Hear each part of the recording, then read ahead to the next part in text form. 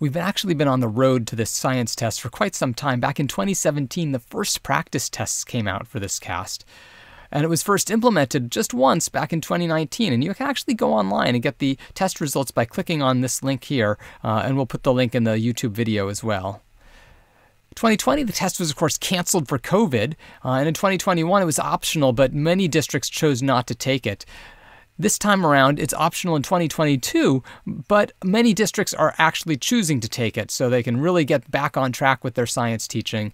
And of course, coming soon, in a couple years, the CAST scores are going to be added to the state dashboard so that you'll be able to see right there alongside of ELA and math just how well your students are doing in science. The most important thing to recognize about this test is that it is cumulative. So if you've been thinking about this as an 8th grade test, that's no longer the way you want to be thinking about it. That is an all middle school test.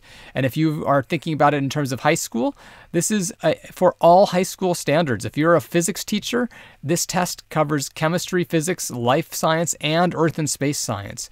And if you're a 5th grade teacher, it's not just a test for you, it's a test of all K-5 standards, or actually, if you look at my little caveat here, it's actually the grades 3 to 5 PEs with foundational info from K2.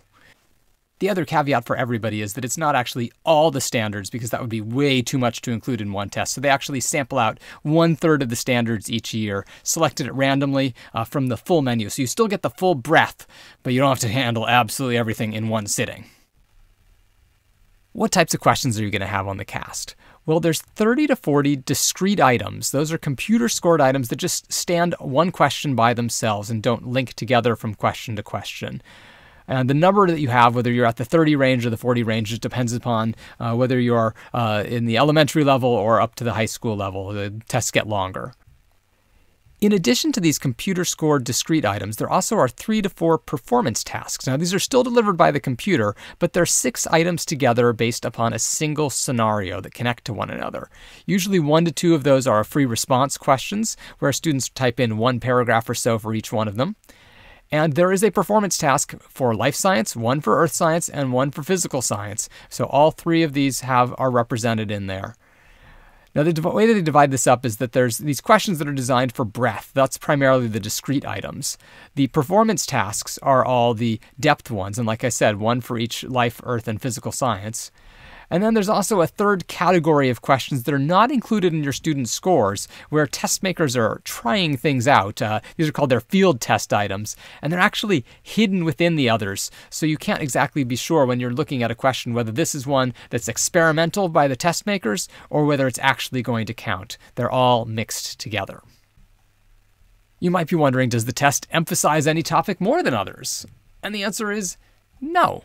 This is a cumulative test that covers everything. I think I mentioned that. And all 3 science disciplines get an equal number of items. And you can see that here in this table, an equal number of discrete items and exactly 1 performance task from each subject area. And you can find out more by clicking on the CAST 2020 blueprint. At the end of this, you're going to get a score report, which is divided up into color-coded categories of performance, just like all the other state tests in California, like ELA and math, where either you've not met the standard, you're nearly met the standard, you've met it, or you've exceeded it. And so you'll get that level for your school. Here's my son's school at Holmes Middle School in LAUSD, and their 8th graders had, about the same number of people meeting or exceeding the standard as the state of California average, and they're a little bit higher than the district average there. In addition to this school-wide number, you'll also get a breakdown based upon how well students are doing within each of those branches of science, the life science branch, the physical science, and the earth and space science branch.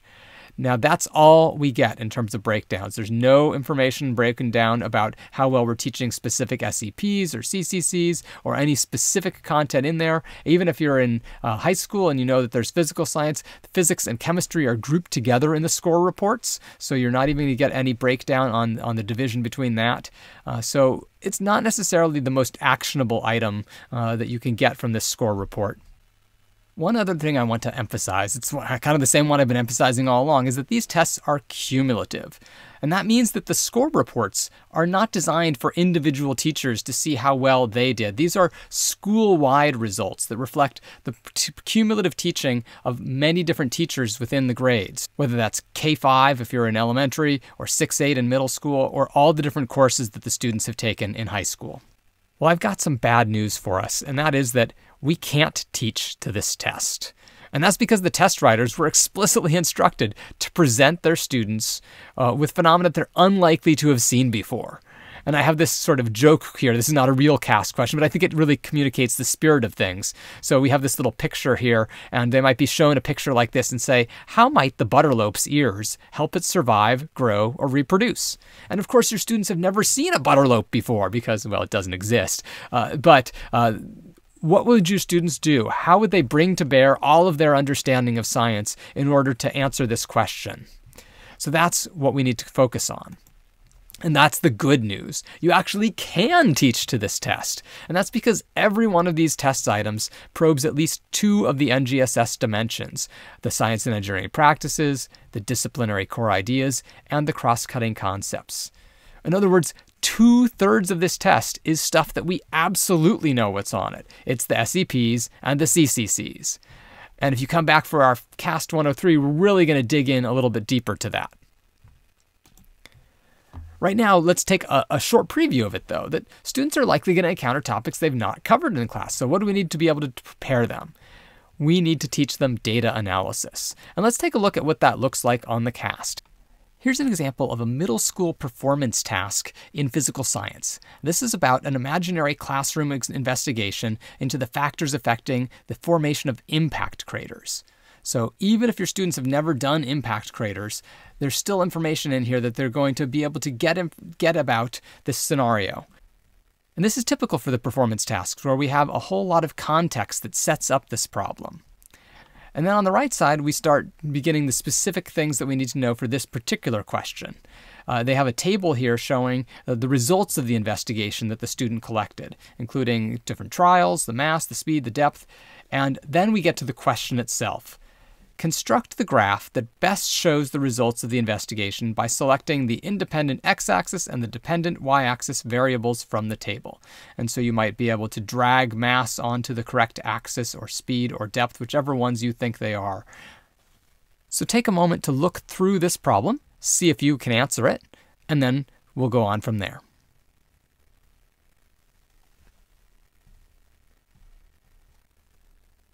Here's another middle school example. This time it's one of the discrete items, one that stands on its own, and this is from Earth and Space Science. But it really is testing abilities to understand how models depict things. So a student created this model of the water cycle, and we're supposed to look at this and then say, based on the model, what should the student say about the role of living organisms? I'll give you a few minutes to read through these and then come back and we'll talk about it. Well, is it true that animals create pathways in the mountains that allow water to flow downhill? Yes, that is something that happens in nature. But what we're trying to do is not just test our understanding of natural processes, but this is actually a test of how well students can read a model and see what's depicted in it. And if you look here are our animals, and they are not located in the mountains in this particular model. So what really we want to do is be making sure that we are using in this model, and the only one of these things that is correct that is in this model is the transpiration process. So students need to know what transpiration is. That's when plants move water from the soil into the atmosphere, and they need to be able to see that that's the only thing that's shown in this model. So a little bit of DCI knowledge and a little bit of model reading abilities. Here's another discrete item depicted from the physical sciences, also in middle school. And here we've got nitrogen gas reacting with hydrogen gas to form ammonia. And we've got a depiction of those in terms of a pictorial model. Now, maybe your students have never seen ammonia before, and maybe that's a chemical reaction you haven't studied. But that's okay, because what we really are looking for is which model correctly shows the mass being conserved in the reaction. Again, go ahead and look at that, and then come back and I'll talk about it with you. This way of depicting individual molecules by atoms together and trying to talk about how a chemical reaction always involves the same number of atoms that you start with as you end with. And so if we look through these, it's actually pretty easy to do if you just look at the blue ones and you can see, there's 2 and 1, that doesn't match up. You start with 2 and you end with 1, that doesn't match up. Here we start with 2 and end with 2.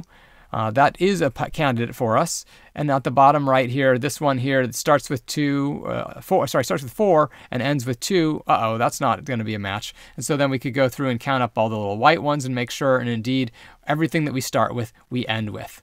And this is how this model depicts that information.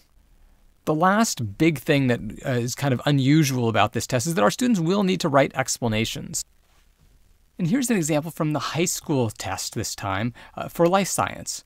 And here we have a story about a paramecium. It's a single-celled freshwater organism that can be observed using a microscope. And even if you've never seen a paramecium before, there's a little bit of a picture there to provide some information. And then it tells you about a laboratory investigation to study population growth.